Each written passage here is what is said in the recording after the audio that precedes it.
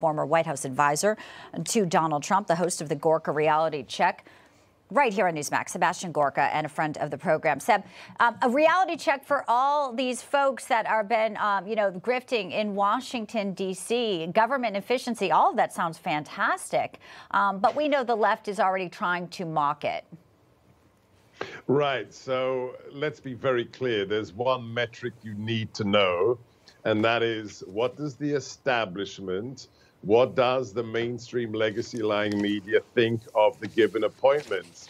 And they hate them. They hate them all. When I was in the White House, I was a pariah because I said to my colleagues, I don't talk to the mainstream media on the record, off the record, on background, because they hate me, they hate the president, they hate the 64 million Americans who voted for him.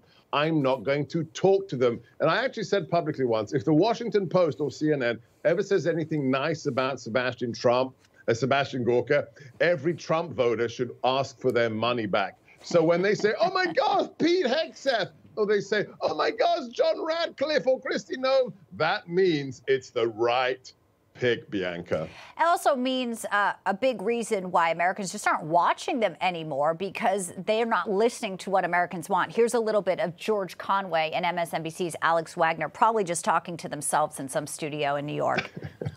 Vivek Ramaswamy and Elon Musk being offered jobs in a fantasy football league. A non-existent department, right? The Department of Government Efficiency. Nothing has been more Orwellian in title. It doesn't actually exist. Right. Orwellian. But I want to remind everybody at the woke White House here, these are the people that they were praising. You know, you have Sam Brinton over at the former Department of Energy. He likes to steal luggage and wear women's clothes. You had Queer Eye for the straight guy. They're all, walking around the White House. Lloyd Austin, Secretary of Defense. Remember the image of him looking like Darth Vader with the visor, if we can put that up. There's Tyler Cherry.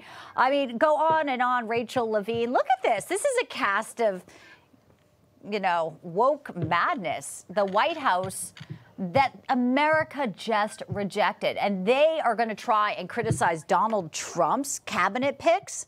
Incredible. Hey, Georgie, do you know that the National Security Council didn't exist until the National Security Act of 1947? Neither did the U.S. Air Force. There was the U.S. Army Air Corps. Neither did the Pentagon and the Department of Defense. They were created by presidents and by legislation. As for Orwellian, can we just give the Gold Star Prize for Orwellian to what this administration tried to do with the Government Board for Disinformation? That's right. Let's talk about Orwellian before that thing crashed and burned. Well, I mean, it's just so clear that they're propaganda arm. I mean, that's what they're instructed to do by their overlords. And I said that's why their ratings are just floundering. All right, Trump-Biden meeting at the White House. Hang on. Not so fast. It's not that they're floundering. Can we just repeat what I heard on all the shows yesterday? Newsmax crushing these people, just leaving them behind in the dirt. Not that they're floundering, we're winning. It's true. But, you can give us the compliment there. I don't want to be so self-serving. But, yes, it feels good to be winning. And there's a lot of winning happening when it comes to the Trump team. Donald Trump returns today. Looking at this sort of reaction with Joe Biden, and I feel like there's such a page and such an opportunity for America when you see this, the graciousness of Donald Trump as well. Yeah. You know what? I don't think I could do that. The man sitting on the right tried to put the man sitting on the left in prison, sent his number 3 from the DOJ to New York to work for Alvin Bragg. The magnanimity, the grace of President Trump really boggles the mind. And I'm a bit confused, Bianca. How come Joe Biden's shaking the hand of a fascist who's a threat to democracy? I'm a little confused. I am too. I know. And all these people that supported him were just garbage. And he actually stoops to the level of letting us in.